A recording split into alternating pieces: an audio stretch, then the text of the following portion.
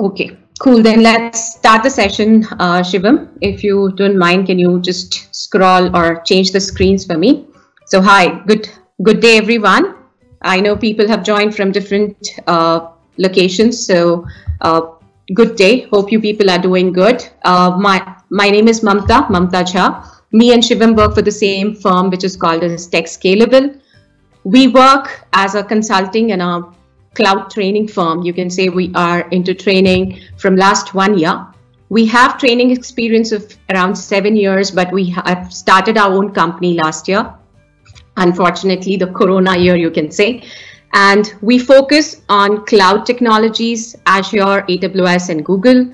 We also work on private cloud like OpenStack, OpenShift, and all. We focus on DevOps technology, machine learning, data science, artificial intelligence. We pick up small consulting projects and we deliver training as well.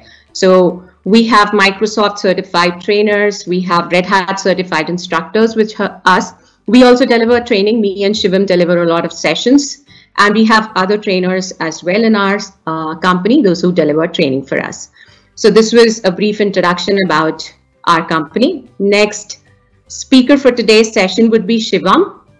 And Shivam is, you can say, a guy who is expert in Azure, no doubt in it. He has done quite a few other cloud certifications as well. The space is pretty less to put all his certifications. They are huge and list. So we have just put few number of certifications in the slide which you would be seeing. So he works as a full-time solution architect and trainer. We do a lot of consulting projects in Azure, GCP, and he is more into machine learning and AI these days. But Azure is something which he has started from the beginning, from last 7-8 years, from the time Azure is there in the market. Shivam is one of the person who has worked throughout the journey of Azure from the beginning. This is about Shivam's introduction. And today we would be covering few set of things, like Shivam would be starting with basics of Azure. He would be telling us about Azure AD. We had a session few days back on in the beginning of Jan, and there we had tried covering few topics which were related to Azure fundamental. We had covered about Azure AD and few basic things like regions, availability zones, region pairs, and what is a resource group, and etc. So he'll just quickly run through those things. And our major focus today, because we are trying to make people aware of Azure Administrator course, what all things they need to learn to become an Azure certified person and administrator role. So we are focusing on core Azure services today, like compute services, network services, storage services, and database. But we would be doing a demo on Azure Compute Service. It holds a huge percentage in our Azure certification. So he would be doing a demo with respect to creating virtual machine in a highly available and scalable environment. And it would be like a global distributed solution, which he would be creating. And he would be showing us a demo with scale set, VM scale set, and VM. He would also talk about Azure container services like Azure Kubernetes service and ACI. He would talk about a little bit about app services as well. So when we do the demos and all, we want to discuss few things about the certification track, because a lot of times we get a question that I want to get certified as an Azure architect. So which particular course should I go and enroll for? So Azure Architect track constitutes of 104 or 204 plus 303 and 304. So 104 and 204 builds our base, learning all the services from scratch. And 303 and 304 gives us more into architecting and solutioning about the different types of say scenarios which we get or use cases which we have. So we would pick up that. Shivam would be explaining about the certification track, the role-based certification part. And at the end, we would open up the stage for Q&A. And Hangouts in the end, we have some exciting offers for the people, those who would be there. We would be giving our Azure Fundamental course for free to the people those who would be joining and they are interested to learn Azure from the scratch. And we also have a training program about which we would be publicizing at the end. So I request everyone to hang out till the end to get the full, to see the entire film, I would say. So that's all from my end. Thanks, Shivam, for showing a lot of patience, and you can take the stage. Thank you, Mamta. Thanks for the lovely introduction. And hello, everyone. Hopefully you can hear me out. And so what are we doing today? Let me just quickly summarize that for you. I think Mamta already explained that part. So a couple of days back, we did the first webinar on AZ-900. And we basically covered the fundamentals of Azure platform, which was focusing towards AZ-900. It was not exactly for the certification, but we covered the fundamentals over there. And today we have the next webinar in the same learning path for you, as I firmly believe that learning should be step by step. So today we will be focusing on 104, which is the administrator training. And we won't be able to complete the entire training because that takes multiple days. However, we will be focusing on the major topics or the most important topics which we have. And one of that topic will be Azure Compute Services. And as part of that, we will have Azure Virtual Machine, VMs, and we will be doing we will deploy one active architecture around that virtual machine, right? And whenever you have any question, feel free to ask that in the chat window. So I just wanted to start from here because in the previous session, we talked about basics of Azure. I will summarize it for you. I understand that a lot of you are coming for the first time and you might not have been there in the previous webinar in the series which we are doing. So in case you are one of those who were there in the last session, you will notice that my couple of slides will be overlapping with what we have covered in the previous session. So like core Azure architecture components, region pair, availability zone, resource group, and so on and so forth. So these things I will cover for others. And then once we have done these basics as such, we will be focusing on the new topics, which will be aligned with the 104, right? So let's get started. So as you already know that I prefer using whiteboard a lot, and just to give you a quick summary of what I have over here.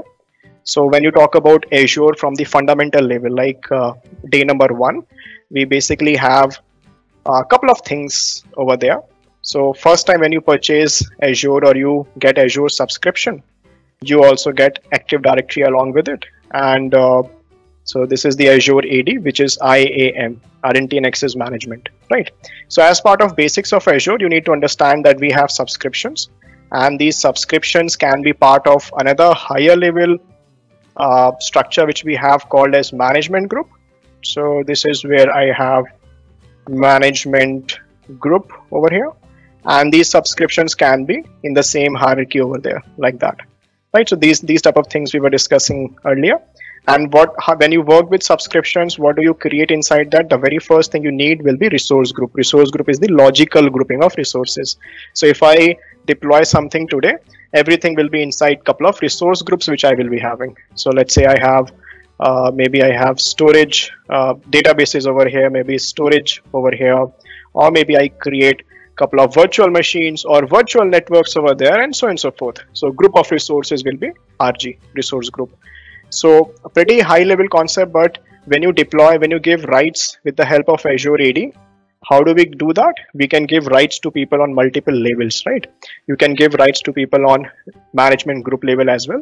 We can give rights to people on subscription level as well. So this is subscription. And when I say people, those people I mean will be these individuals who are there in the Active Directory. So we have the username and password over there in Azure AD. So just FYI, what is Azure AD? Azure AD is IAM, Identity and Access Management. We do authentication and authorization with that, RBAC, role-based access control, right? So we also recommend, or Microsoft recommends, that you give rights to people on RG level, which is more manageable, more practical. We can also give rights to services or even users on resource level. So 4 level of rights are there: management group level, subscription level, RG level, resource group level, or resource level. All 4 are possible.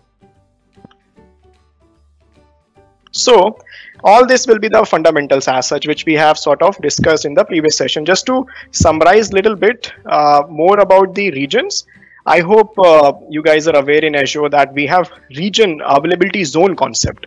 For example, if I deploy my virtual machines, or if I deploy something, I'm not sure how many of you are aware of what is virtual machine, which I will take care of. However, you can say SQL database or any database which is there, which is more widely known. So imagine this is where I have East US region of Microsoft Azure. And what are regions? Regions are basically, you can say Microsoft is having around 60 plus regions today, and they are in 140 countries as such. So let's say this is East US region of Azure. Now in every region, we will be having multiple data centers over there. So this is data center number 1, 2, and 3. These are called as availability zones as such. So this is called as AZ-1, availability zone 1, availability zone 2, availability zone 3. These are data centers. And what is the distance between them? Approximately around, they are multiples of 10 miles, like that, multiples of 10 miles. So like that. So today when we will be doing our deployment, we will be talking about should we use availability zones, or what should we use for high availability, like to make something high available, what options do we have and how do we do it, right? So that thing comes into picture. Now this basically summarizes all the basics which we have talked about in the previous session. And if I take you back and we just quickly build on top of it, we have Azure accounts, subscription, resource groups, and resources over there. Apart from this, what other core architectural components do we have? We have region pairs, availability zone, Azure resources, resource group, resource manager, ARM or Azure resource manager, subscription, and management group. Let me give you a couple of insights into region pair. Check this out. So for example, those of you who are interested in the architecting session which we'll be conducting, and the webinar will also come up in the future, so keep an eye on the WhatsApp group or the LinkedIn group which we have. So what do we have? Microsoft actually combines multiple regions together. So East US is paired with West US. So this is over here East US and West US. So similarly, we have multiple regions in every geographies which are paired together. The purpose of them will be in terms of how do we, in terms of DR or disaster recovery, or in case of creation of let's say active passive scenario or primary secondary scenario. So we create the primary infrastructure in, let's say, East US, and there will be one failover infrastructure for that which will create in the paired region, which is West US. So these regions are paired with Azure Backbone Network, and they have furthermore SLA based features over there. However, this is called as region pairs, like paired regions used for BCDR purpose and many other purposes as well. Apart from this, now there is, I'm not sure how many of you have been working on Azure since the very starting itself, but we used to have one thing called as ASM long back, 2013, 14 at that time. Azure Service Management or the old Azure portal or old way in which Azure deployments were done. Microsoft in the starting was focusing more on platform as services. They were not focusing much on other things. However, down the line, they also realized that infrastructure service is also very important, and we have now serverless and many more things. However, they changed their deployment from ASM into ARM as such. And you might have heard about ARM templates and so on and so forth. So resource manager is basically one deployment model which Microsoft have. So whenever if I give you a quick introduction into it, let's say this is the user, that's you, and you use maybe Azure portal to do something with Microsoft. You want to deploy something over there. So you go and you click in the portal. So behind that we have Fabric Controller. So this is where Azure Fabric Controller or orchestrator of Azure comes into picture.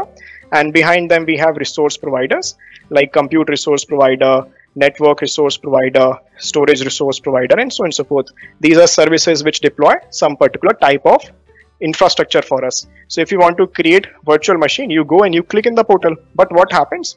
Finally, compute resource provider, network resource provider, and storage resource provider will be triggered and they will be doing things for you on the data center level. So this is where I have East US with me, imagine like that. So this entire architecture is called as ARM model as such, and we have templates also, resource manager and template, the help of templates we can do deployments.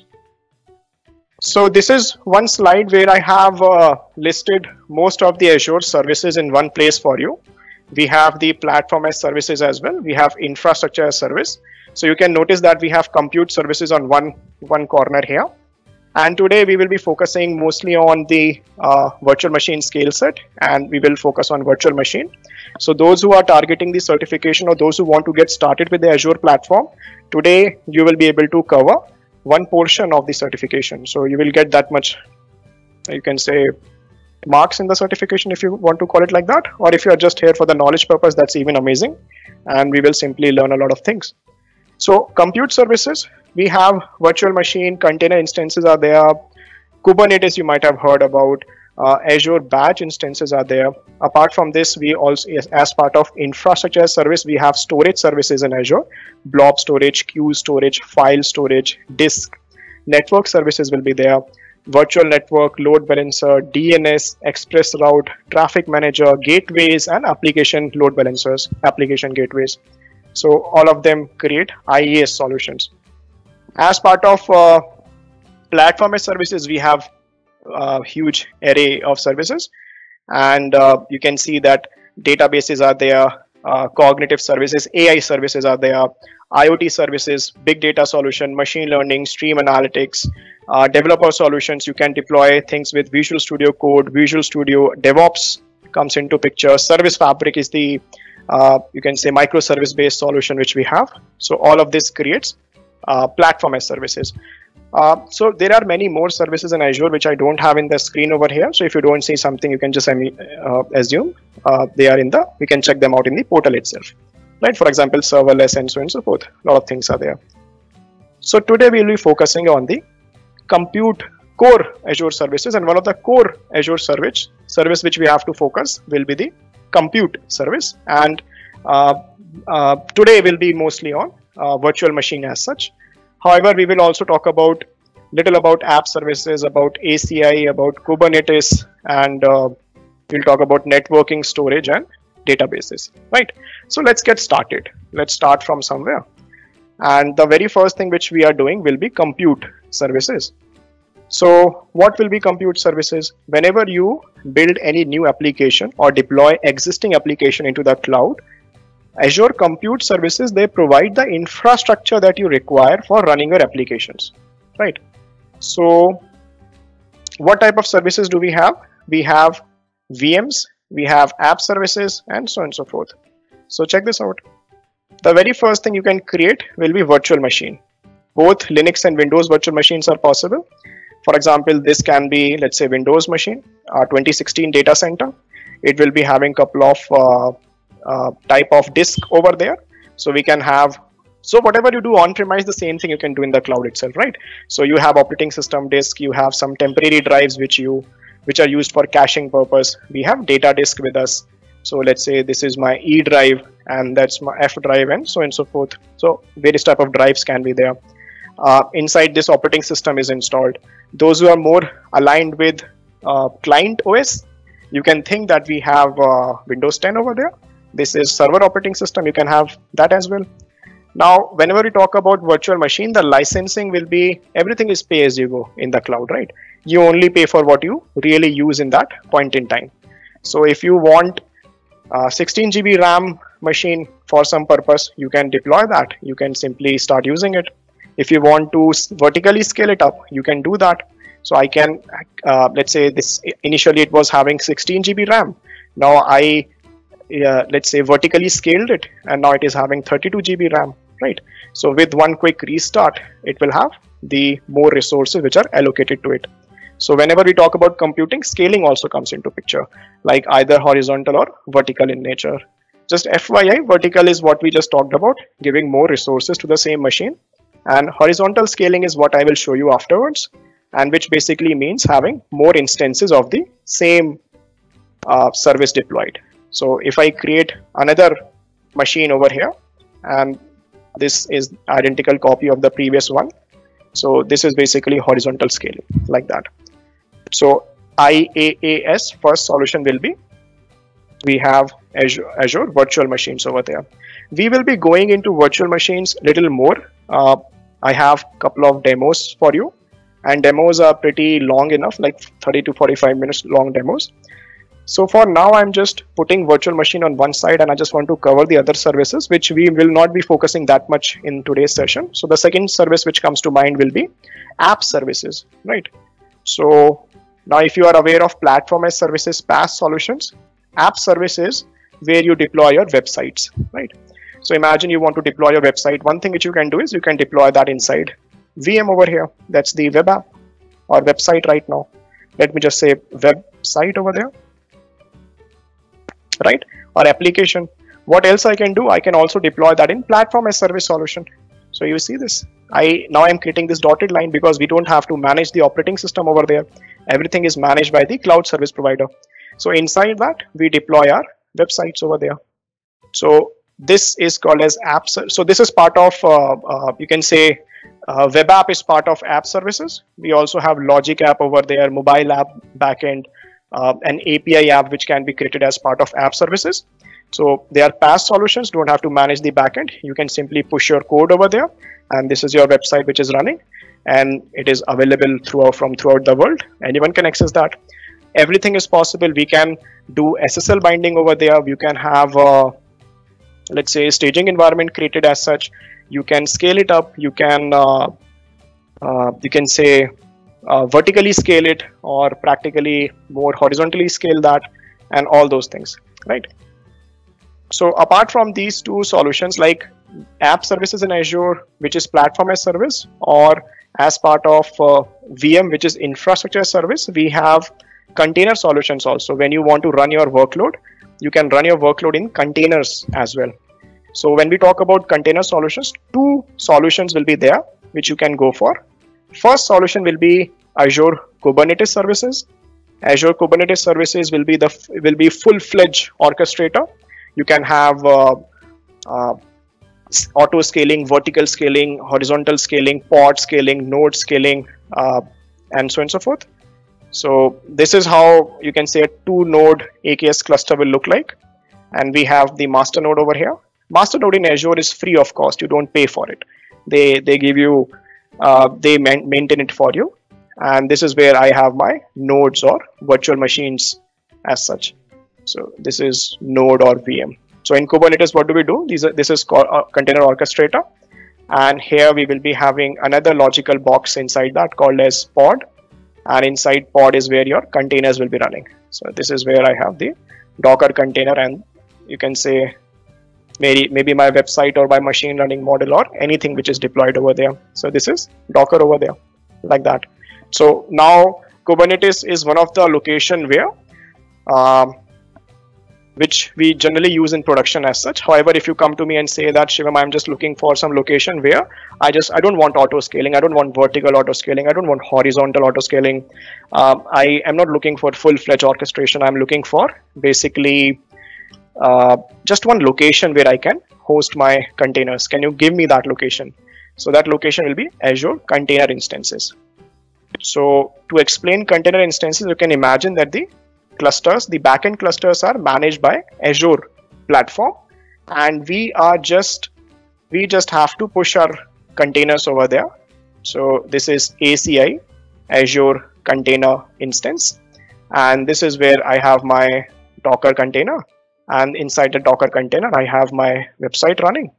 And we don't get all the functionalities which we get in AKS and ACI, so it depends on the customer requirement, but generally ACI may or may not be used in production to the extent which we use AKS. It depends on many factors, but generally like that. So these are the container services which we have, and I just want to, so whatever questions you have, guys, please put that in the chat window. We'll talk about VMs a little more. However, let me cover other things. Now, as part of networking services in Azure Cloud, we will be having multiple things in Azure. Like if I put it here, you can connect. See, virtual networks are basically, or networking is the core or the glue without which nothing else will work. You have to make sure that things communicate with each other. Maybe those things are in Azure, or maybe you want to have a hybrid network or cross cloud network. You want to have a wide area network, any type of network which you want to create. So in Azure, we have collection of services which can do that for you. So you can have connectivity services which will connect you in one way or another. Secondly, we have protection services, application protection services, where so where we basically have, for example, how do we secure the network with the help of network security group, firewalls, application firewalls, or some private virtual network endpoints. Third will be like delivery services. For example, when the customer is globally distributed, how will that customer be getting access of my application? Like, for example, you might have heard about CDN before. Whenever you watch any movie in Netflix, or whenever you watch any video in YouTube, so as Mamta is already telling it to someone that this recording will be in YouTube. So imagine YouTube will be having CDN network, their own content delivery network as such. And whenever you click on the front end, the data will be cached into one of the CDN location, and from there it will be served. So if frequent queries are there, or repeated customers or clients are trying to hit the same video from some location, data will be served from the CDN location. It will not come from the data source.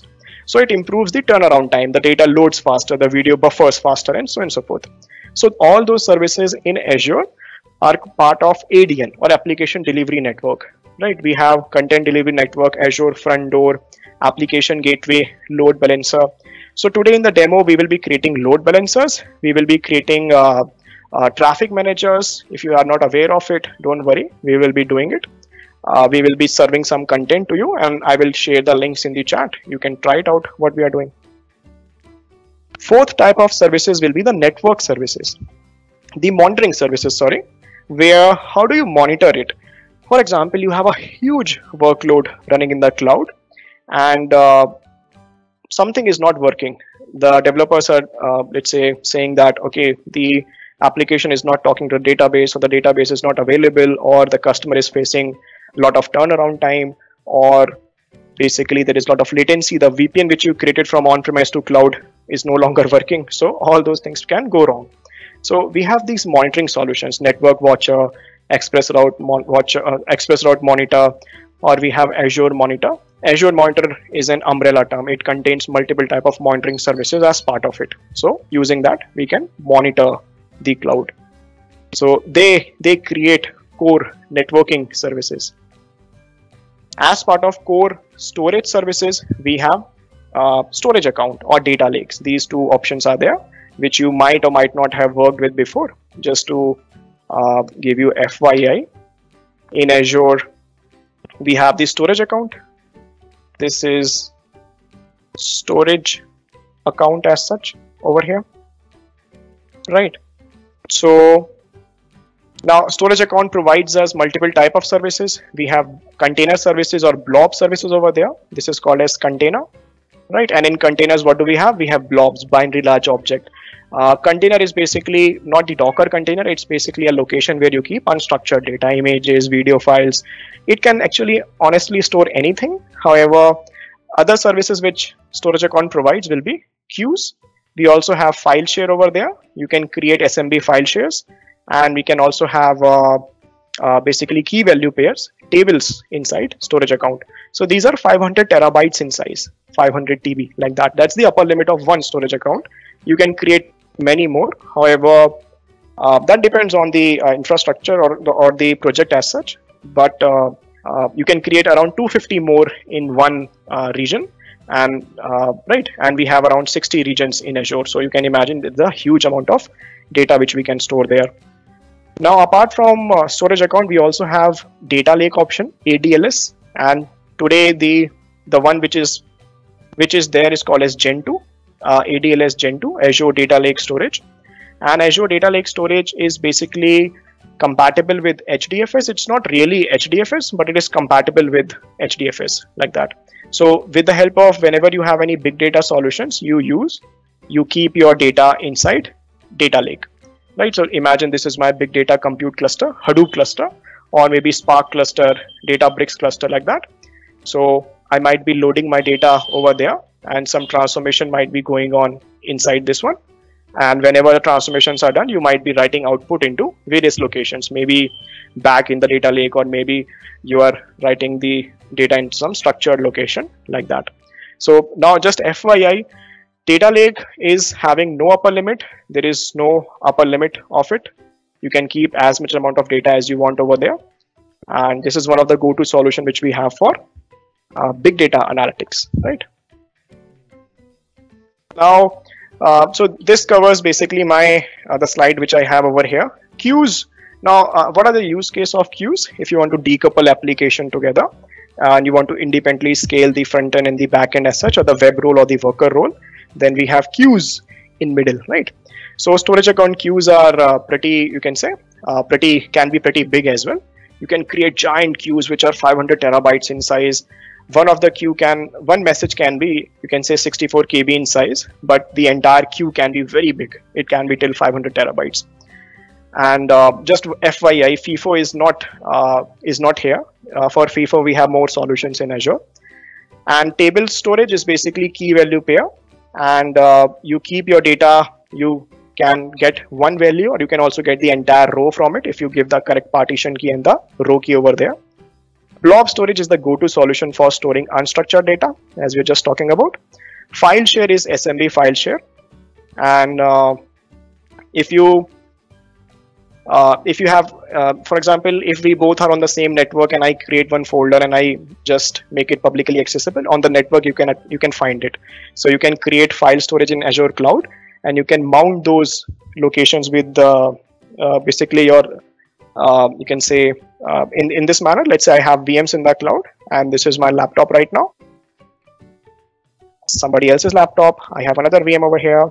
I want one shared location. This will be that file share, and we can mount it like that. It becomes hybrid in nature, hybrid shared location, more like OneDrive, but not that sophisticated. Now, when we talk about disk storage, the virtual machines which you are creating, the virtual machine needs disk to be there, right? You need OS disk, C drive, maybe D drive, E, IJK, LMNOP, right? Drives are required. So those VHDs, virtual hard disk, can be stored as part of disk storage, or the disk which you create are called as disk storage as such.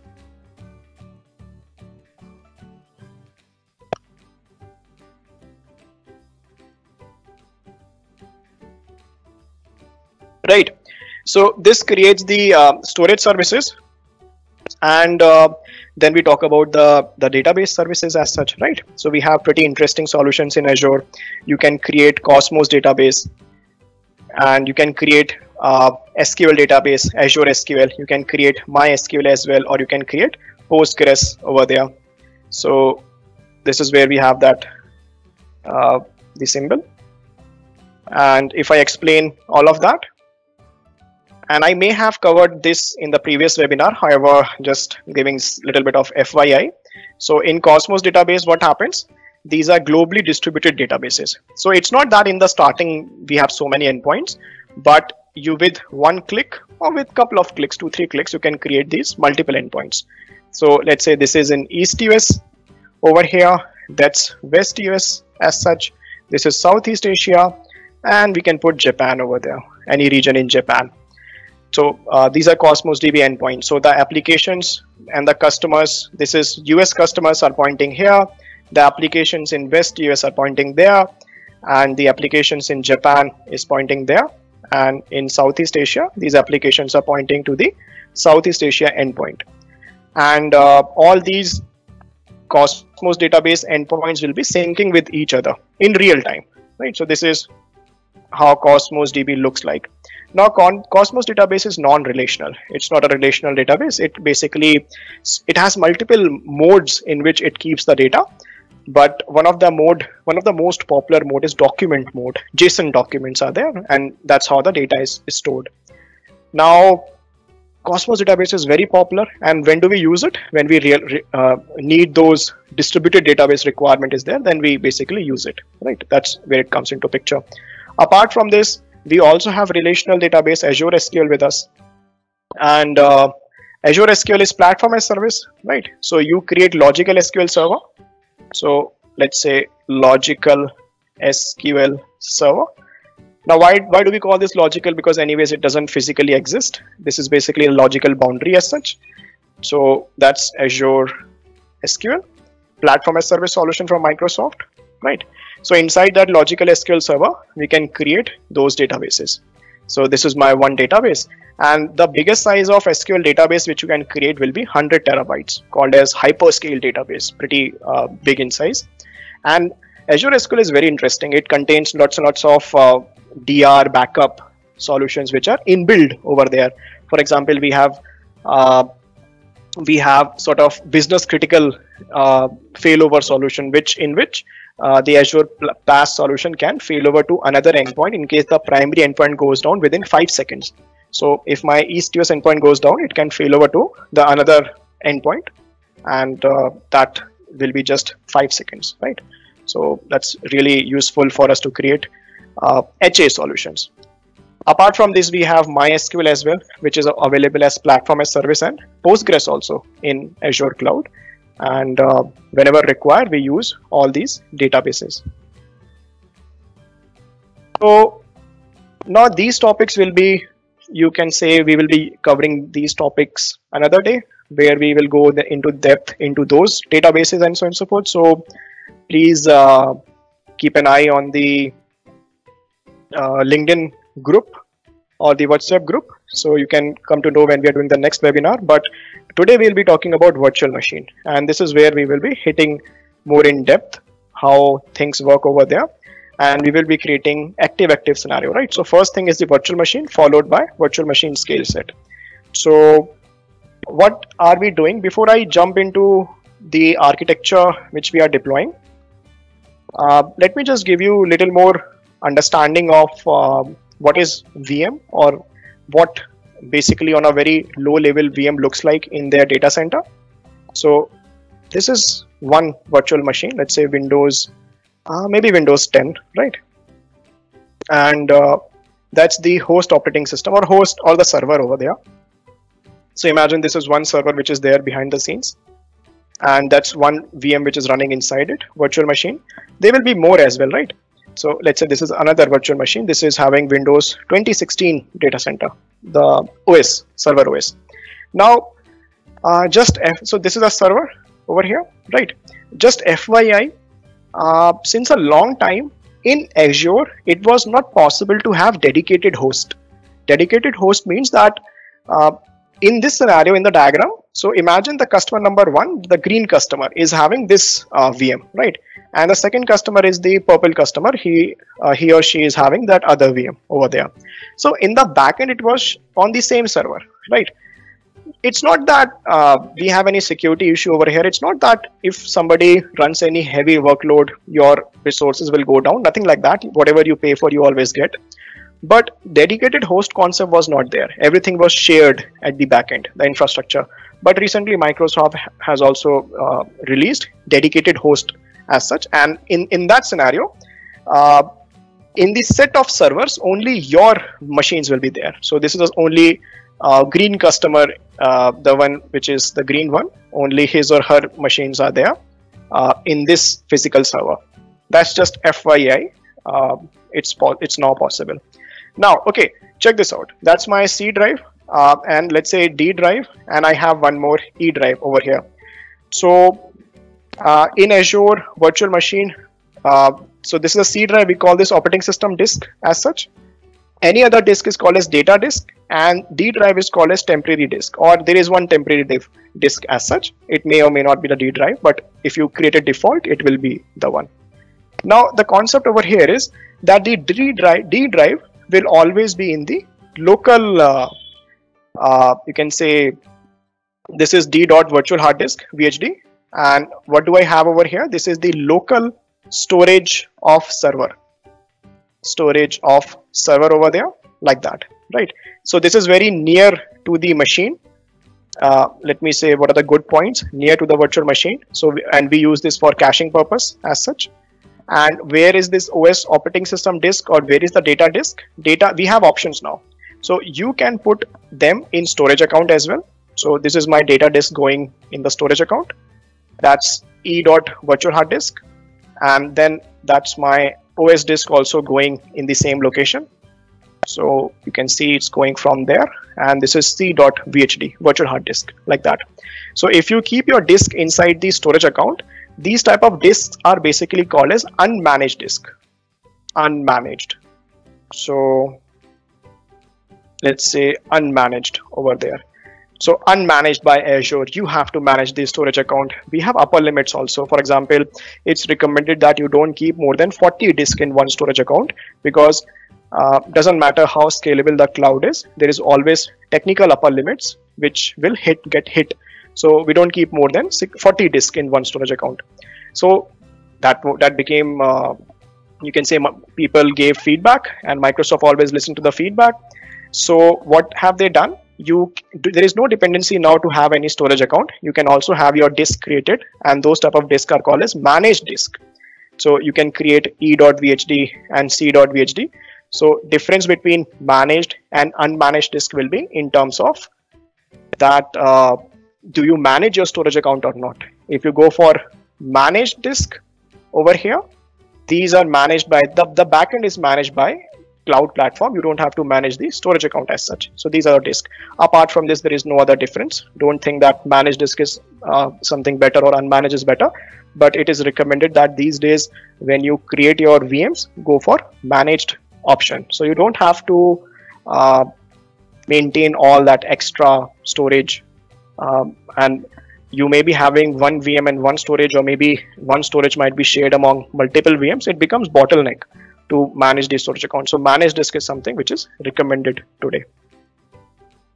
Now, what happens if something goes down? It should be very evident. You might have heard about live migration in Microsoft World. So let's say this is my server number 2. So if something goes wrong, maybe this server is let's say found to be crashing, or something may go wrong with it. The VMs simply move over there. You see this? This is live migration, like that. Migration in the word, don't get confused with the word migration as such. This is literally in VMware we call this vMotion. Like you may not even come to know that something went wrong, but your machine will go into another host at the backend, right? And you already have the disk which are outside, so you can feel that over the network these disks will be again attached. The only catch which you have to remember is that the D drive or the temporary drive will not be moved, and you will get a new D drive over here, or the temporary disk will be refreshed, or you can say it's new now. So what is the purpose of D drive? We don't keep any data which we want to persist over there. The data which you want to persist always goes into data disk, like that. We create them, right? And in D drive we put swap files, page files, or any temporary caching data which is not required. But the good thing about temporary disk is, because it is very near to the virtual machine on the same local host, it is very fast over there, right? So you can use for caching purpose. Now let me take you to the demo which I have, and check this out. What are we deploying? As we were talking about that we have multiple type of solutions for scaling. We will be using all of them, right? So check this out. So we will be creating, now I don't have any predisposition right now. I am starting from scratch itself, right? So I will be creating one virtual machine, and this one I will be doing from GUI, from the Azure portal. For second we will use script, right? We can combine like that. So first virtual machine we'll do from portal, and for the second virtual machine I will be using one script which I have, PowerShell script, and this again will be same 2016 data center. And as part of high availability we will be putting them into one concept called as availability set. So you see this blue box which I'm creating over here. Just hang in with me. So this is the blue box, and this blue box is called as availability set over here, right? So at the back end what will happen, if I just take you back to the availability set concept, at the back, so this is availability set, not the zone, right? So at the back end it means that basically so let's say the region is East US. So this is East US over here, and we know that there are 3 data centers over there: availability zone 1, availability zone 2, and availability zone 3. But when we talk about availability set concept, so this is called as AZ, availability zone, right? And what is availability set? This is one data center concept. So at the back end, what will happen? You will have two server rack. I have only two machines, so two server rack for now. So let's say this is server rack 1, right? And this is server rack 2. So what happens in availability set? If I configure both these machines in one, they will be in different server rack. So you can see that this is my VM number 1 and this is where I have VM number 2. So machines are distributed in different hardware. So even if the hardware fails, one of my instance will still be running. So I will have high availability. If I create more instances over there, it will be even more high available.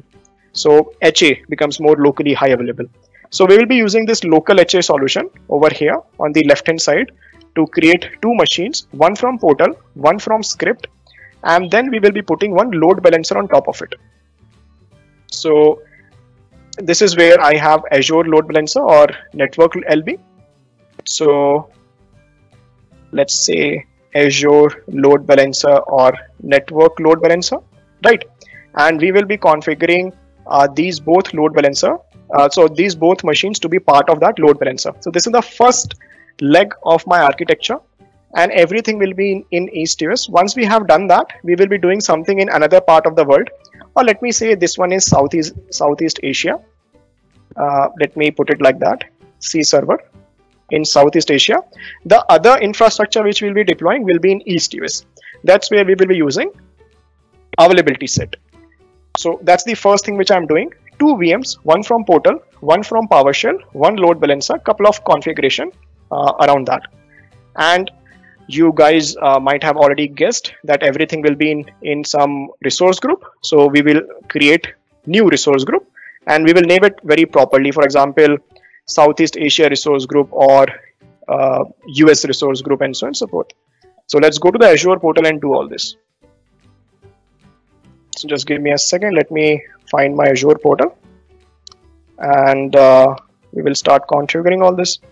So what have I done in the portal? I have simply opened a couple of tabs. So there is a lot of infrastructure which needs to be deployed. So I have a couple of tabs over here. And let me just quickly refresh this one. It was not responding. And I have the terminal open in one of them. This is called as Cloud Shell. It is basically at the backend. It's a Linux VM, and you get the interface of that in the browser. So from here, I will be running the PowerShell commands, right? So a couple of tabs are open. And I also require, let's say, Notepad. So let me put this Notepad over here. Oh, it opened in my secondary screen. So let me bring it on this side. And let me just quickly arrange my screen. So I will be able to look at your chat as well in the meantime. Okay. So the very first thing which I'm doing, I'll create two resource group, one RG for US infrastructure and one RG for Southeast Asia. So we can do it from the GUI as well, and I will show it from both the location. So let me copy the script before I show the GUI one. Okay, so I just copy the script and I just run it over here. Let's say, okay, I think some glitch in the PowerShell. It was overlapping with the previous one. I think with a quick restart that should be resolved. So what have we done? And if I take you to the resource group option over here, we have basically created two resource group which should pop up here any second. East US RG and Southeast Asia RG. In East US RG, in Southeast Asia RG is the one which we are using first, where we will deploy two VMs and one load balancer over there, right? How can you do this manually? Just click on the new option, and once you click on the new option, you can give any name from here and give your location. We have all these locations listed, you can see, and just click on review and create after that. So once you have created either from the script or either from GUI, just click on the RG, and I want to create virtual machine first, right? One virtual machine, and this one will be the one which I have on the left hand side. We can name it as VM1, right? Like that. So let's click on, you can click on add from here. You literally have the option on the left hand side as well. You can, once you get comfortable with Azure, do it from there. And Windows 2016 data center is what I'm looking for. So the option is here. I'll simply click on it. And now we have to give it some name and other details. So this will be inside. So the subscription I have is over here, MSDN subscription. And the resource group is Southeast Asia resource group, which is what I'm expecting it to, what I want it to be in. You can change it as well if you want, but right now let's keep it there. And the VM name, let me put it here. Let's call this VM Load Balancer Southeast Asia VM1. And so all of you can follow, I'll just put it here. LB Southeast Asia VM1, like that, right? Now, and the location, let's go for Southeast Asia. You can select the regions from here, right? Now availability option, there are two options we just talked about, availability set and availability zones. Both are there. Availability set is one data center concept, or everything will be in different hardware but different server rack in the same data center. Availability zone will be like everything will be in Southeast Asia but in 3 data centers, 1, 2, 3. So right now I'm looking for local HA availability set. And I don't have any as such with me. I will simply create one. So I'll say new, and I'm just waiting for this pop-up to come over here. And I will give it a, I'll give it a name which is more readable. So let's say load balancer Southeast Asia availability set, like that. Don't worry about that FD UD if you don't know. If you have some idea about it, that will be great. We discussed about this in the previous webinar. So like that. And data center is already by default getting selected. And what I will do, you can see the sizes from here. If I click on all sizes, you will notice that we have multiple series in Azure. D series version 4, B series, A series, E, F, H, N, non-premium, previous generations, and so on and so forth. So these series have multiple meanings as such. Some machines are more optimized for compute, some machines are more optimized for you can say memory optimized, or maybe CPU optimized or storage optimized. For example, the one which I use for machine learning will be N series, like that. It is having NVIDIA graphic card over there, right? So whichever series you want, you can select it from here, and you can always change it afterwards. So right now default is D4 version 3, 4 CPU and 16 GB RAM. I am okay with it. So it's the default one anyways. Now I'm putting username and password over here. We really don't need to log in the machine, but still you need to have local administrator. So that's the username and password I'm putting for local admin.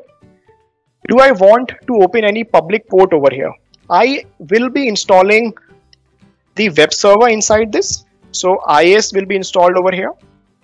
Let me put it like this, IIS. So yeah, we will be needing port 80 for now, HTTP port. So basically I will be selecting that one. The second one is default RDP. Something goes wrong, I will just go and have a look at it.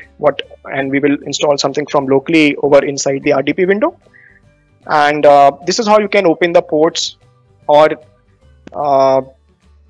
even you can do this afterwards, right? Now when we talk about licensing, I don't have any license with me, so it is asking me over here that Shivam, do you have any license with you? I don't have any. If I had any and that license was having this option called as hybrid benefit over there, I would have got more discount in Azure. However, for now, we simply will say that Azure, you give me the license, and everything is pay as you go. So if we delete the virtual machine after 30 minutes, you just pay for 30 minutes. You don't have to pay for the entirety over there. Now, if I click on the disk option, I have premium SSD over here. So there are other options as well, but it is, so this will be way faster than the HDD one. And we also have the ultra SSD option available, which goes till around you can say 1,20,000 IOPS as such. So huge number of IOPS will be there. Apart from this, I can add more disk from here. So if I want to create, let's say E drive, or let's say IJKLMNOP, so I can add from here. And from the advanced option, you can select, do you want managed disk or do you want unmanaged disk? So right now I want managed disk. I don't want to manage the storage because we are talking about compute as for now. So I just left that to be managed. Now I'll go into the networking section. By default, one virtual network will be there. And if I simply click on it, you will notice that this is the default virtual network which is getting created, and it is having 10 series IP address 10.0.0.0/24, and we have one subnet also as well with the same size, which is as such over here, default subnet. And apart from this, do you have any load balancer right now? We'll be doing it manually, so no load balancer as of now. You can change all this. In the management section, we have the monitoring section. So boot diagnostics can be enabled in case something goes wrong and you want to go in the boot section and want to have a look at where is the VM stuck. So you will get a screenshot and the diagnostic details over there if you keep it enabled, which is good. So let it be default over there. And Azure Active Directory and all those, the identity things we can avoid for now, but you can see that we have auto shutdown in case you want to start the VM in the morning and want to shut it down in the evening at some particular time. All those things are natively inbuilt. I don't need to have any other thing which needs to be created. Everything will be part of one form as such. Backup can be done. You can also have operating system patches. Like, do you want Azure to you want your own SCCM to be there, System Center Configuration Manager, or your own patching solution, or how do you want to do it? All those options were there. We will be using this extension option very soon, and we have to use it around 3 times today. So extension basically means that once the VMs are created, if you want to do any post deployment configuration on the VM, that's when the VM extension comes into picture. We have many type of extensions in Azure, and if I just show it to you, for example, you have Azure pipeline agents, NVIDIA GPU extensions. The one we will be using will be script extension. So once the VM is created, we'll do some post VM deployment task over there, right? For now, I'll just simply close this tab. I don't want to select anything right now. We'll do it once this is ready. Right. So we can also put tag. These tags are billing concept and very useful for real production. And I'm just quickly clicking on review and create because I have to make this multiple times.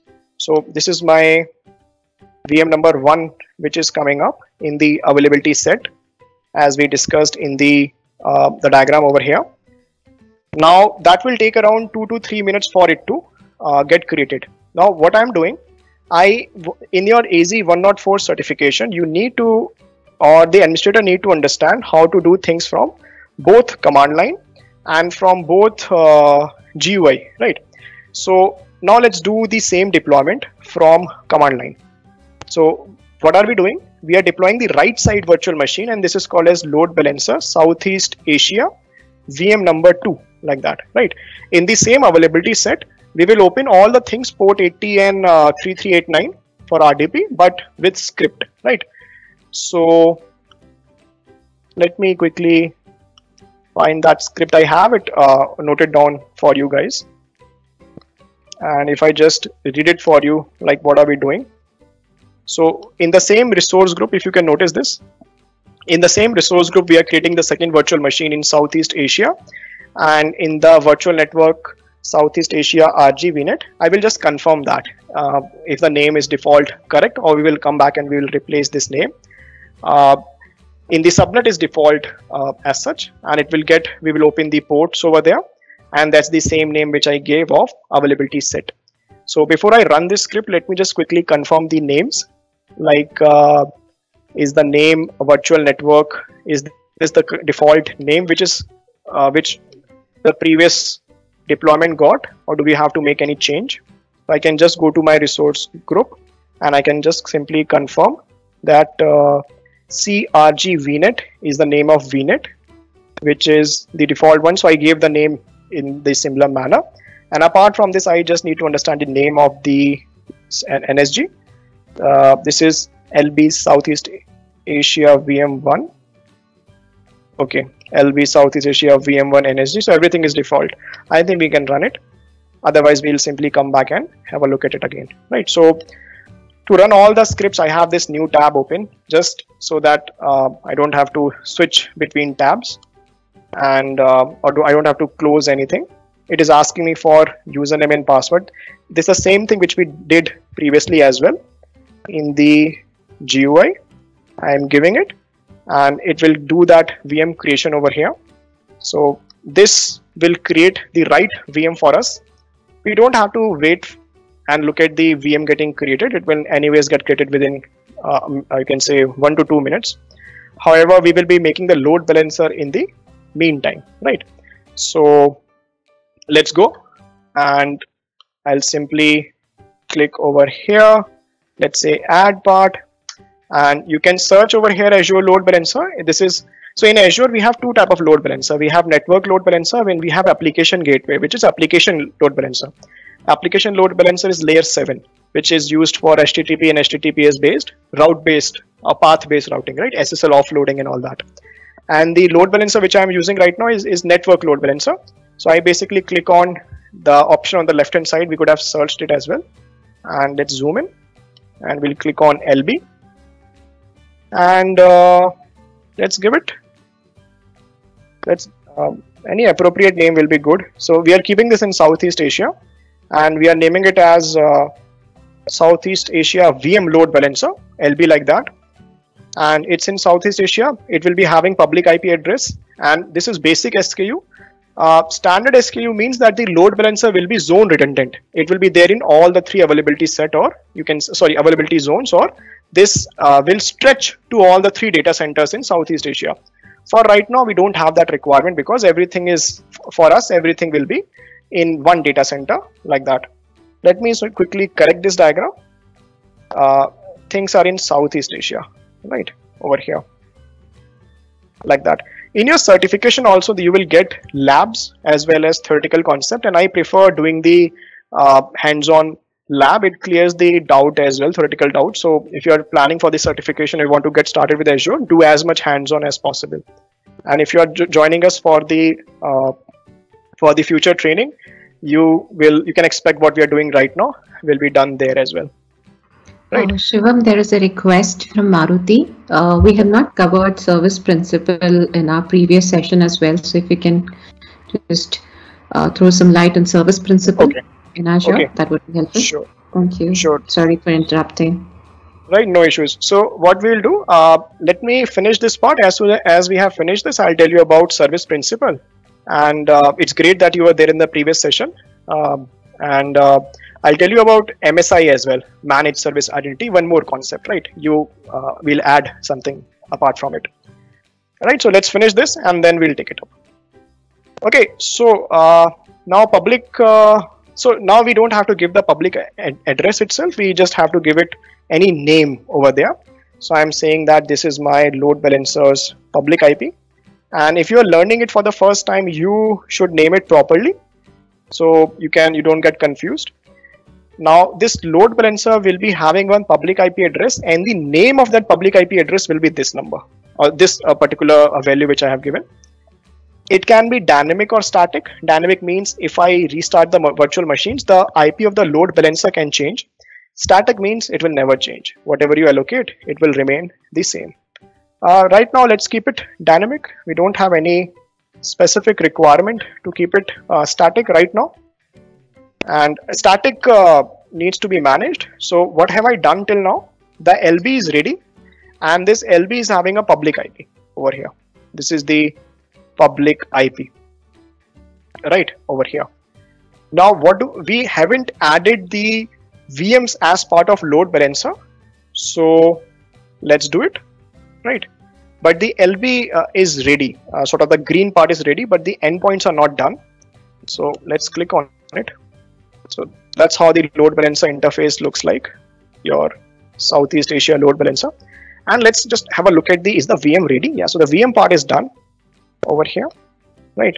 And let's go back to the previous tab, and we will be clicking on so now please guys have a look at this. So we are saying that we want to add both the machines as part of the load balancer. I will click on add, and I have to give it a name now. I will simply say that this is let's say Southeast Asia back end pool, Backend pool means where the traffic will bifurcate into. Like, so where the traffic is coming from is called as front-end pool, and the way the traffic goes will be called as backend pool in cloud world as such. So the network is by default anyways one is showing over there. I think that's the correct one.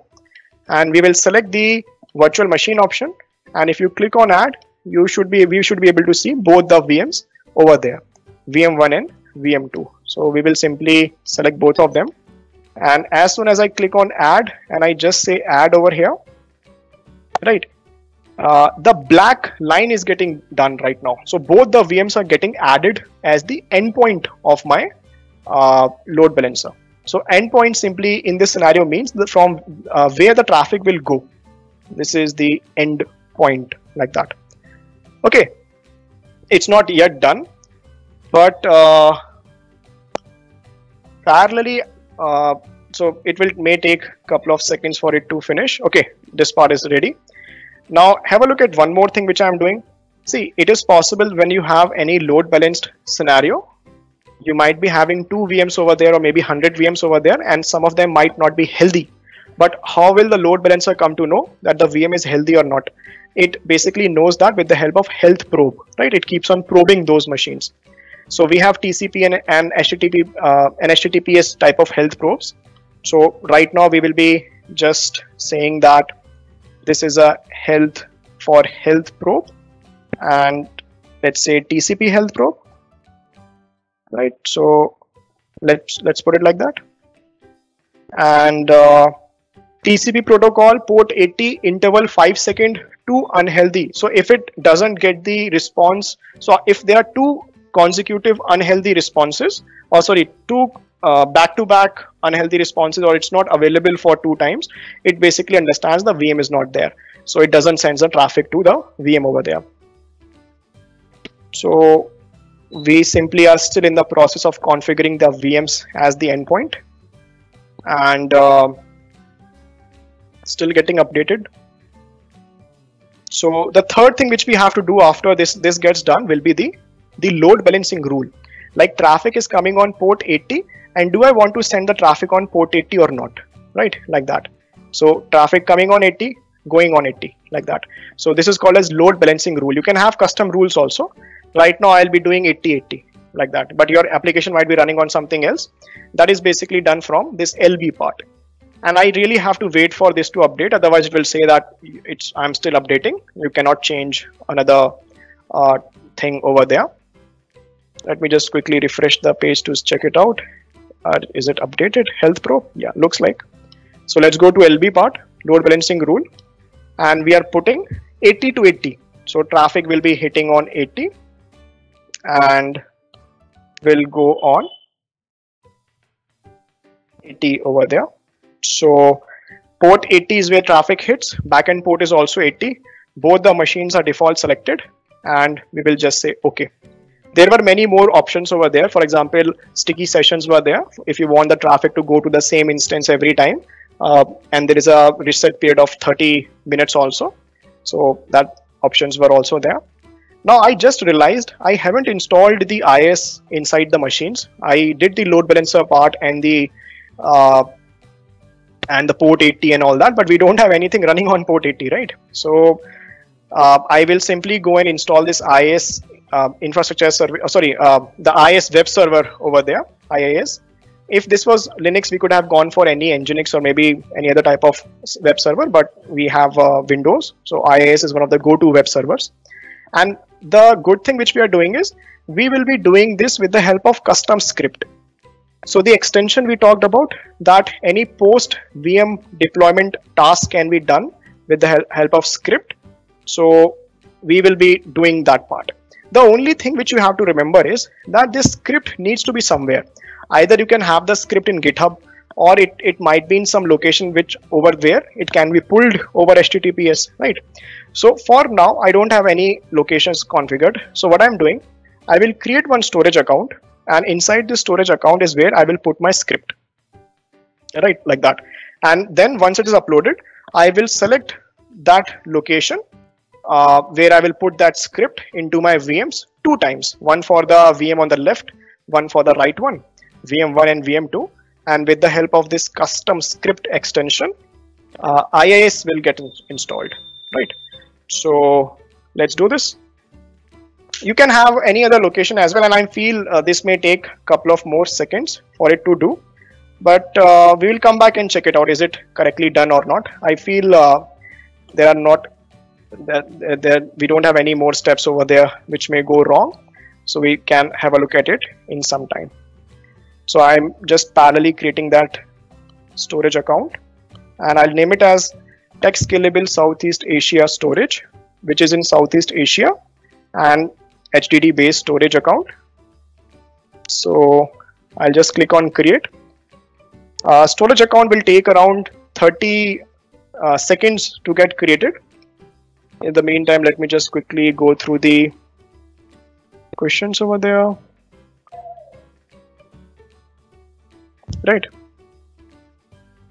So inside this storage is where I will be uploading the script. You need any location which can be accessed, where we can, you can say, get the script from. GitHub will be amazing. For now, I will be just using this, and I will upload the PowerShell script from my laptop into that.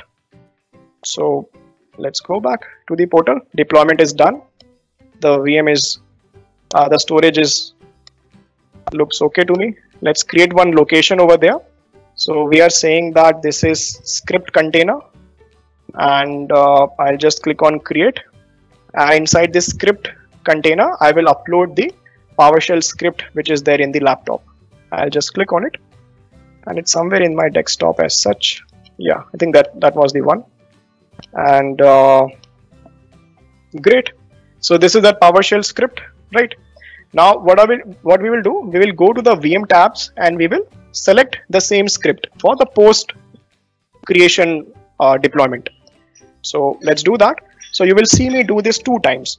I could have done this from PowerShell as well, but that would have been so automated that if you are new, then it might not have made sense. So I'm doing it little manually here. So this is my VM1, and I just want to click on you see the setting option.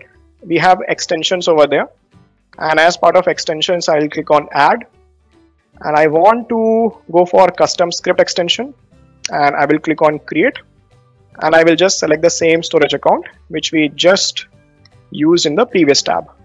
So it is saying that, do you have any storage account? I'll say yeah, I have it over here, script, and that's the PowerShell script, install IIS PowerShell, like that, right? So let's just say okay and okay, and this is initialized for deployment. So IIS will be getting installed as we are speaking, right? Let's not wait for it to do. We will be installing IIS on the other machine also, right? So let's do this one more time. So if you are not able to follow me, let's do it again over there for the other one, right? Now, how do you use the extension option? You basically have to go to the VM. This is the VM, and let me zoom out, right? And in the VM, you have simply in the overview column over here, you have this extensions, right? Click on it and click on add after that. Once you do this, scroll down and search custom script extension over here and click on create and select the location where it is available from. So let's say storage account for now. Oh, sorry, I clicked on create a storage. So let me go 1 tab back, and we already have the storage with the script, and it's in this container called a script. That's the script, right? And let's select it, okay and okay. So what have I done? I just to recall and revise the steps which we have done till now, we created this storage account, and inside this storage account we uploaded the script which we had, and I created one container over there called a script container, like that, and inside that I uploaded it. So the script I was selecting is this container option, and IIS is getting installed right now. We will come back to this within a couple of minutes to check out is it working out or not. So before we go into the bigger active architecture, we would like to have a local testing. So we will come back in 5 minutes and we will see that are we able to hit the machines or not. But we don't have to wait for it, as we were talking about, right? So this is my first active scenario in East US. Now I am deploying, in Southeast Asia. Now I'm deploying the second part of my, see, if you have global customers, they are distributed globally as such. And imagine for now that you have customers in East US and Southeast Asia. So you need some solutions in both the location. So one solution is on the left hand side, and the second one is what I'm creating now, or what you will see me create, right? So we will be deploying one virtual machine scale set like that, VM scale set. And virtual machine scale set is auto scaling concept, meaning it will automatically scale in, scale out based on the requirement. So before I tell you more about the scale set, I will just click on it because it takes some time to get created, right? And then I will be coming back and I'll tell you what have I done. So everything now will be in East US and in the same RG over there. So have a look at this, right? So now, because the most of the deployment is done post the scale set creation, so the scale set part I am doing with the help of one small script which I have. So you will notice that we are creating virtual machine scale set in East US RG in East US, and name we can give it tech scalable East US VMSS. One new network will get created called as my VNet, and one subnet will be there called as my subnet, and basically public IP address will be there, and we will be having this load balancer, and upgrade policy will be automatic over there. So let me just go back, come over here, and go to my tab from where I'm running the script, and it is asking me for username and password. I'm giving it right now, right? So it is getting created right now.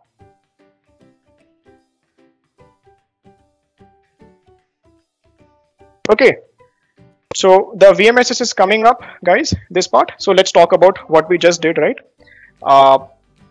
So now virtual machine scale set is auto scaling. This you can, and the load balancer will be there by default. You can also go for layer 7 load balancer called as application gateway. Right now as I'm speaking, one virtual machine will be there as part of my scale set, and I will be putting two rules over there. One rule will be scale out rule, and scale out rule means that if the CPU goes more than 70%, create more VMs.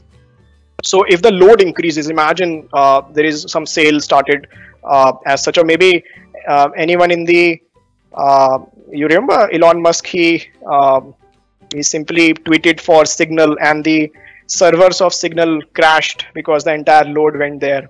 I'm not sure how much of scaling they had, but so here we can have auto scaling in place, right? So if CPU is more than 70%, it will automatically create more instances. You can have other matrices as well. It's not that only CPU based matrices will be there. So I will be putting one rule there that scale out, if CPU is more than 70%, create 2 VMs every time for me. Let's say every 5 minutes create 2 VMs if load increases. And how many maximum VMs can it have? The maximum number can be 1000. Right now we don't need that much, right? So we will put some appropriate number, maybe 1000 or let's say 100 or 200. So those many VMs it will go up to. You may not be requiring the all 1000 over there, right? So this can be done. Now similarly, you will also need to simply contrast this rule with another rule called a scale in rule, meaning if the CPU goes less than some particular let's say bottom line over there, then delete some VMs for you, right? Remove some VMs or delete some VMs. So let's say delete 2 VMs per 5 minutes, and minimum number of VMs we can have can be as less as 1 or 2. So let's say 1 VM will be there minimum, like that, scale down to minimum. So automatically scale out, scale in. So what will happen if you do this, right? Okay, that's great. So now if you do this, basically this is my if the rule is hit, the second VM will get created, and so on and so forth. I can have 200 more VMs over there. based on my configuration, right? Now, what we will be doing, we will also be installing IIS inside this as well. So that will become like the web server which we have. So 1, 2, 3 and so on and so forth, as many machines, as many instances. We are not concerned about all of them. We'll just set it once, it will happen every time. So for again, we will create one storage account. We will upload the script over there. Now FYI, I will not be able to use the previous storage account to upload the script because the script or the storage account which is in the same region can be detected. If I use any other method, for example, if I take the HTTPS URL of the previous one and give it in the script over here, then it will work. But to select it from the GUI, I really have to make storage account here again, right? That one thing, if I would have done it from script, I could have avoided. But to show it to you guys, we will be doing it in this manner. So script will be uploaded there and we will run it inside the VMSS. Okay, so let's do this. Now let me go back, right? So VMSS is ready. And as we were discussing that, we just want to check out, is the load balancer part good enough or not? Like, is it running or not? Even I am curious, like, before I go to the end of all the things and come back and start troubleshooting, I just want to have a look at it. Is it working in modular manner or not? So I will simply look for the load balancer somewhere here, and I will just copy the IP address of it, and that looks like the IP of it, and we'll put it in the browser and we'll have a look at it. Is it individually working or not? So you can see that this is load balancer Southeast Asia VM1. We are able to open it, right? I'll put this IP in the chat window in case you want to hit it. You will either land on my VM number 1 or you will either land on VM number 2 over there, right? It's in the chat, you can try it out. And you can let me know in the chat window which one did you land it on, VM1 or VM2. So 50-50% it should bifurcate. Now coming back to the VMSS, by now we just have one instance over there. What do we need to do? We will be creating the scaling rule now, and parallelly I want to install the IIS over there, right? So IIS will be taking around 3-4 minutes to get installed. So I'll do that part first, and once that part is going on, I will be doing the scale out rule or scale in rule which is there, right? So let's do it. So I'm creating the storage account now. And do we really need to do the storage account again from the GUI? Not really. So let's do the other part from the script. So I'm creating this, if you can see. So in the location East US, in the resource group called as East US RG, we will be using the same resource group. We can remove this line, and we will create one storage account over here, and this storage account will be called as East US storage, and standard LRS is just locally redundant storage, and we will be creating one container called as script over there. So exactly the thing which we did before in Southeast Asia, we are doing in US also, and right. So let's give it a couple of seconds to run, and as we are speaking, this is getting created over here. We will have one container script over there, and we will be uploading from the laptop. We will be uploading the IIS file there as well, right? So 30 seconds. So done. Let's go and have a look at it. Right. So if I zoom out and go to my storage account, I should see one more now. Sometimes this happens, like you do things from script, but the GUI refreshes in 10 seconds. So I'm just refreshing my full page just to get the value back from the Fabric controller. And still I have to wait for some time. Yeah, now it's visible. You see this one. So we'll click on that one, and we will simply wait for, we'll click on container. We should see one container here. I just deployed that from the PowerShell, right? Script, and I will upload my IIS script again there. And okay, So script uploaded. Great. Now what are we doing? We will go to VM scale set, and we will be putting we will be doing the same thing which we did before. So with the help of script, we'll install IIS over there, right? So let's do that part, right? Let's do this part. So we just have to go to the resource group, and we'll go to the one which is in East US, and we will simply look for this one. That's the name. We'll click on it. So this is the auto scaling VM scale set, and let's scroll down. We are looking for extension option. Okay, that's the one, and we can use the same extension called as custom script extension. We'll click on it. We'll scroll up. We'll say create, and now I will click on extensions, and that's the US one. You can see the other one is not visible right now, right, as we were discussing it out, and I'll just select it for now. That's the PowerShell script. Okay, great. Okay, and done. So it is getting installed. You can see over here. So basically it should take around maybe around 3 to 5 minutes. First the extension will be installed, then it will pull the script from this location, will install it locally, and it will verify that, like, is it done or not. So it should take around 5 minutes. We don't have to wait for it. So what I'm doing, as we already discussed, that we will be creating the rules for auto scaling. So we will create one scale out rule, and we will create one scale in rule, right? And let's do it. So zoom out, and I will simply look for the scale option. It's over here, scaling in VMSS, and I will simply I think I should just zoom out only. It seems to be popping in and out of zoom, so maybe looking very odd over there. So I think let's keep it like this. And custom rule over here, and I will simply scroll down. I'll say add rule.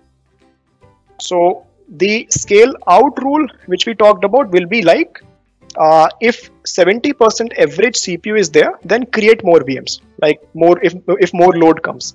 So average percentage CPU is more than 70% is great. It's by default set as well, is 70% for duration of, let's say, 5 minutes.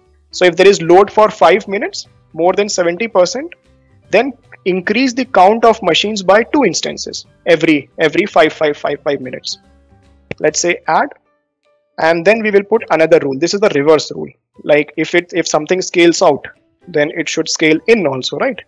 So this time we are saying percentage CPU is let's say less than over here. So if nobody is using the infrastructure, then why to keep it running? So less than 40% for 5 minutes, then decrease the count, let's say by 2 VMs, right, every time. And this also brings me to that your solution should be stateless, right? If you have any stateful application, the state should be maintained outside the VMSS. We don't put databases here, right? Never. So minimum and maximum. So let's put 200 VMs maximum. Upper limit will be 1000 over here. So I'll just say save. And now this may contradict with the update which we previously did. Let's see the scale set.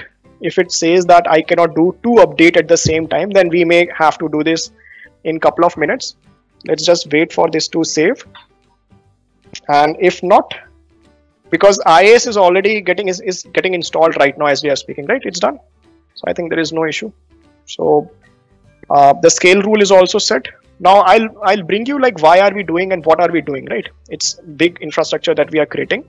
I have 2 active sites for you. Now I'm coming to the main part, right? So things are coming up over here as well in East US. Now see, when you have globally distributed customers, so we may require some sort of DNS management over there, or part of application delivery network. In networking, we have application delivery services. One of the service which we have is called as traffic manager. So now I'm coming to the where all the architecture comes together. I am deploying one central service over here called as traffic manager, global service like that. If you guys know what is F5 load balancer, in F5 load balancer we have GTM, right? Global traffic management. This is that in F5. If you're coming from AWS, in Route 53 we have this functionality in AWS. So we will be deploying one traffic manager now, traffic manager profile, the full name is like that, and we will be putting both the endpoints as part of this traffic manager, right? If you are thinking, then why did I use load balancer in C server, and why did we use scale set? Because we had two topics to cover, so we just merge it together. It's not that you need to have scale set in one side, load balancer. It's just auto scaling on the right side in US and manual scaling on the left hand side in Southeast Asia. So with the help of this traffic manager, we will be doing some DNS routing over there. DNS routing. So the scenario is something like this. See, the customers are globally distributed, and right now you guys are joining from all over the globe as well. So what will happen? Imagine that's where you are. All of you are there, right? There will be one link which I will put in the chat window. It will be one URL, right? Like one URL will be there, and you guys will open your laptop like that, and you will hit the URL. So what will happen?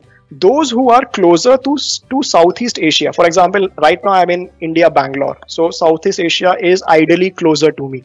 So what will happen if this one is, let's say, me over there. So if I'm closer to Southeast Asia, we will be putting over here one solution called as performance, like that.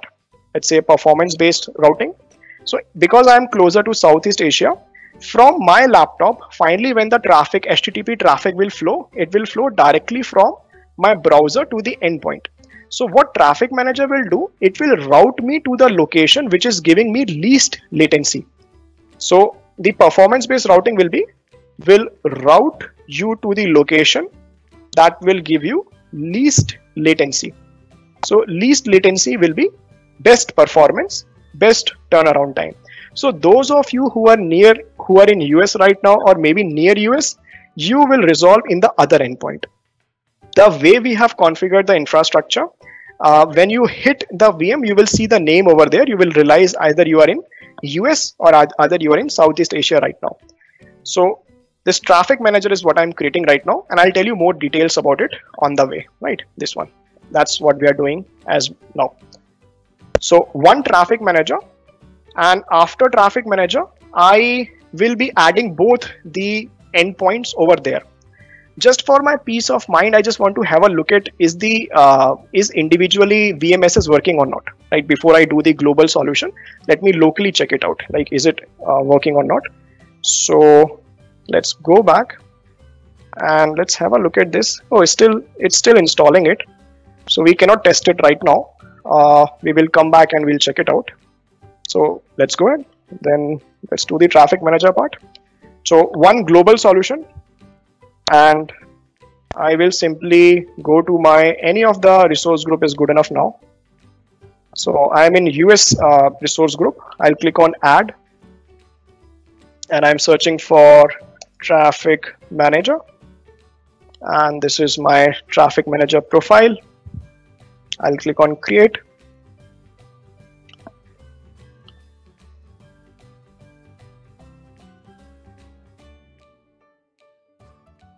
Right, so let's give it any name of our choice. So this is text scalable traffic manager profile. The name needs to be globally unique, so I'm putting over there just to make sure it is unique, and performance based routing, and this one is in East US. Okay, so let me see. I was thinking of putting this in the other one. Okay, yeah, now it's fine.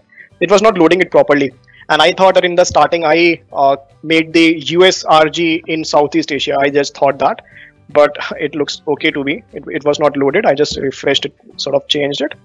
Now it looks fine. Okay, so one traffic manager is coming up. This one, the purple one. Now guys, there are a couple of steps I will be doing, and please check this out. One step which I will be doing is, to the IP address which we have of the load balancer, we will be giving one DNS name.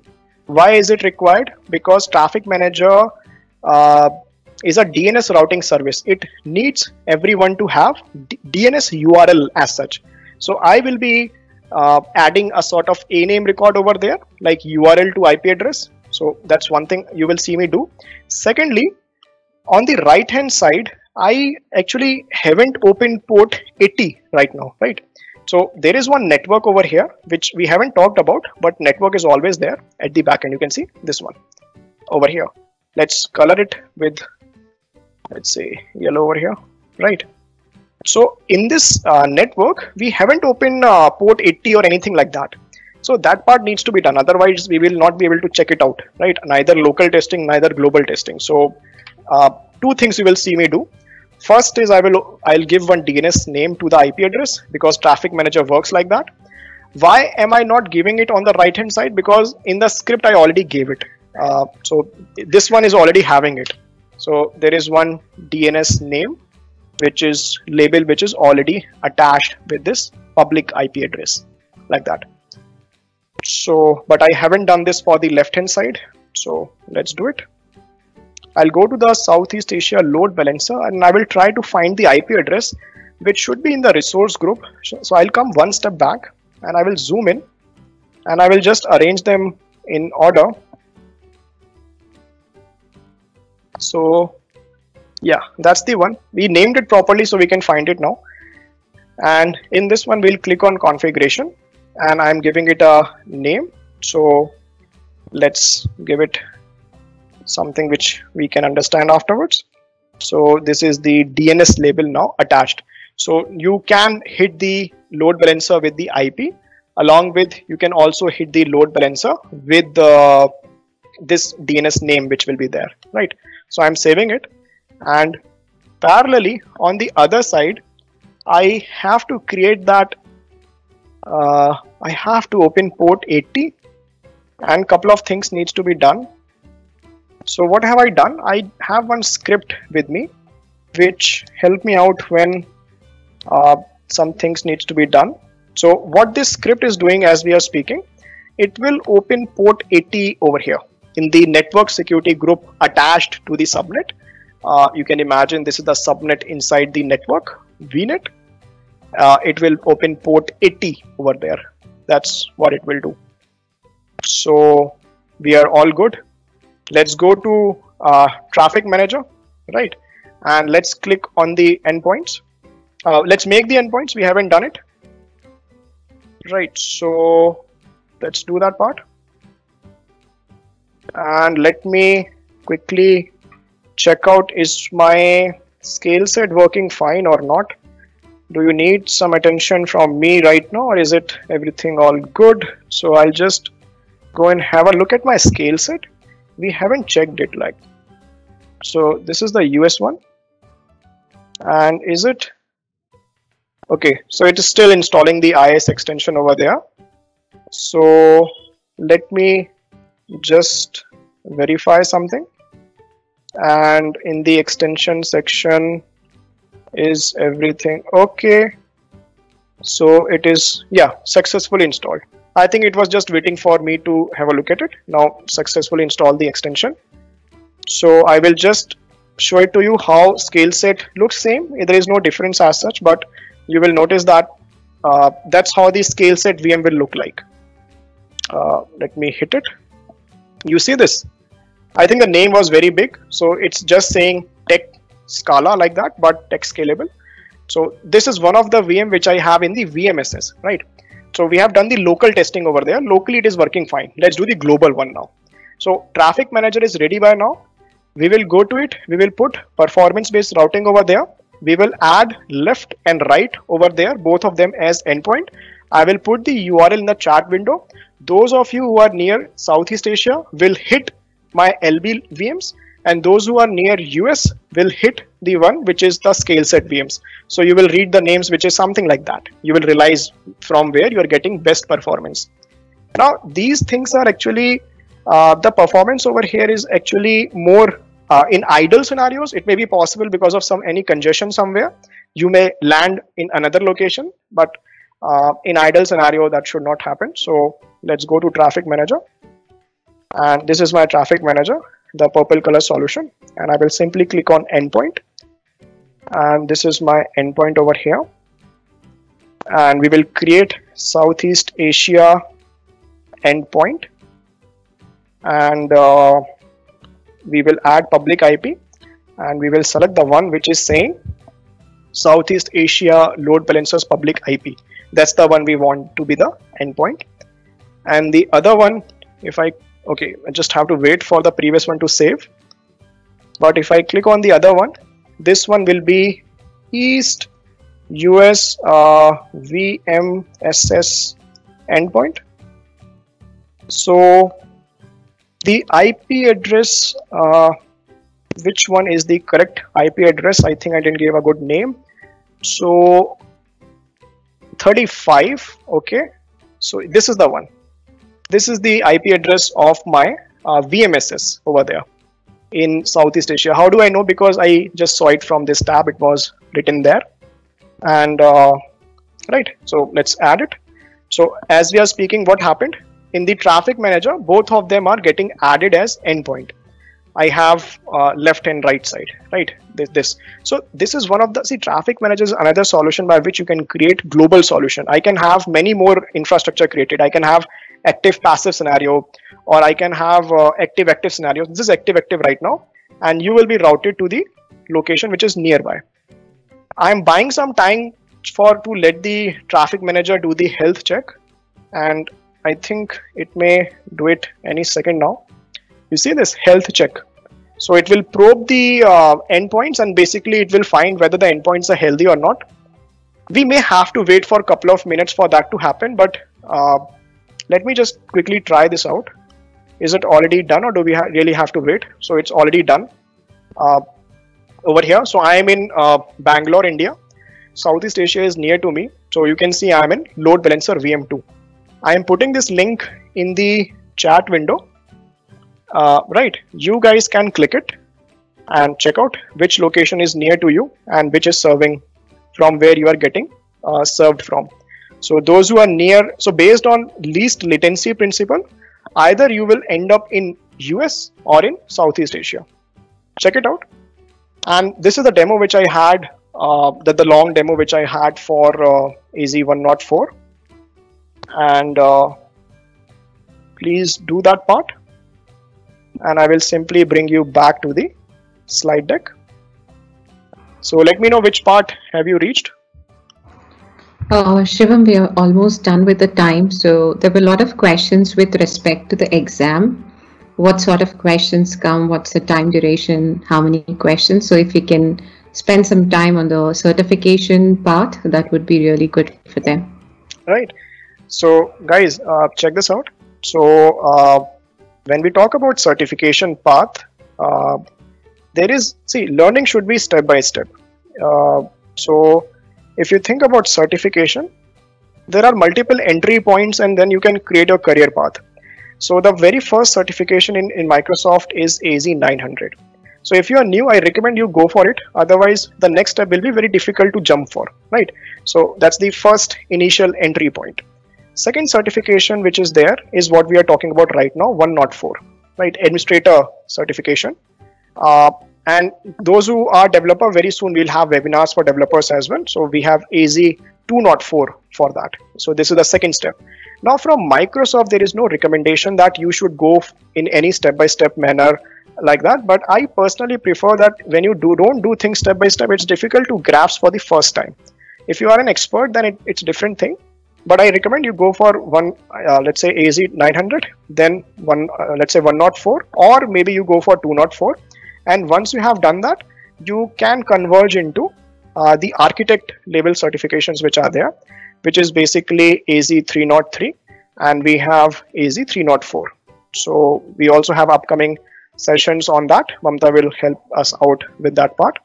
So these are architect level certification. Now, from the point of view of certification, what type of questions will be there? Around 180 minutes will be given to you. if I put it something like this over here, 180 minutes, around 55 questions will be there, and multiple choice question labs will be there. You have to perform them. Single answer question, multiple answer question, drag and drop, complete the right answer, arrange in the right sequence. Diagram based questions will be there, case studies will be there. So in the architect level certification and over here as well, you will get scenarios. You have to read the scenario, and based on the scenarios you have to answer 5 to 9 questions.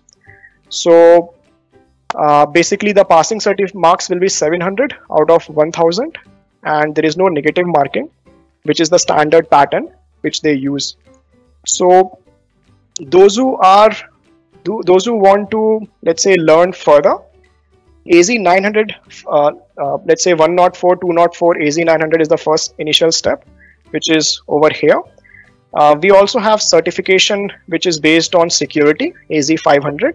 For DevOps, you can go for AZ-400. And when we just talked about 300 and 304, that's the solution architect on Azure. Now, one of the questions which I generally get from participant is that can we directly go for solution architect? The problem is that in 104 or 204, we learned a lot of services, either from administration point of view or from development point of view. A lot of services are there. And in 300 and 303 and 304, the solution architect one, we really have to create the architectures now. You have to discuss the case study. You have to understand how to create that active, passive. Now, sometimes I get participants, half of them are on the level of, let's say, already architects as such. So they might be able to grasp those high level concepts directly. Otherwise, I personally also prefer going first for 104 or the one which we'll have in future, 204, and then go for any other architect level certification. So you can ask the right question also. Asking the right question is also very important, right? So what really are we talking about? Then we also have data scientist certifications, AI 100, which is a chatbot. We create chatbots over there. We also have DP 200 and 201. And there is another new one which is coming up, DP 203, which is the merger of these both. We will have that very soon. This is where big data comes into picture, data, Spark, Hadoop, and so on and so forth. We also have data analyst, Power BI certifications. And those who are going in the data track or AI track, it's recommended that you either go for the data platform fundamentals or AI platform fundamentals. So this is what we have as the certification training path. And I would like to hand over to Mamta over here. And we have upcoming webinars from in next couple of from February 9th. So Mamta, if you can tell everyone more about the webinars which we have planned.